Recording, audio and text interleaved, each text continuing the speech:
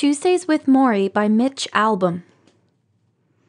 As the author of this truly inspirational memoir, Mitch Albom uses verbal inflection in exactly the right places to evoke humor, empathy, and emotion. It's both honest and insightful from beginning to end, while drawing up a close examination to the meaning of our time here on Earth.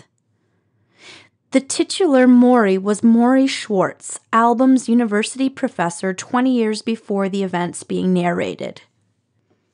An accidental viewing of an interview with Morrie on Nightline led Albom to become reunited with his old teacher, friend, and coach at a time when Albom, a successful sports writer, was struggling to define the dissatisfactions with his own life and career.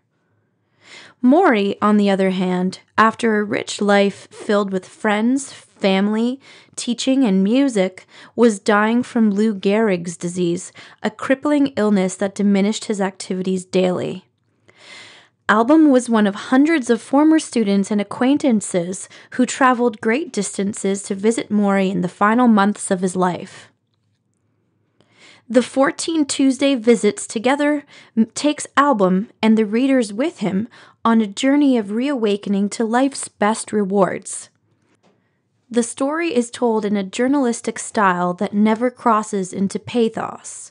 It is a short read, but a powerful one.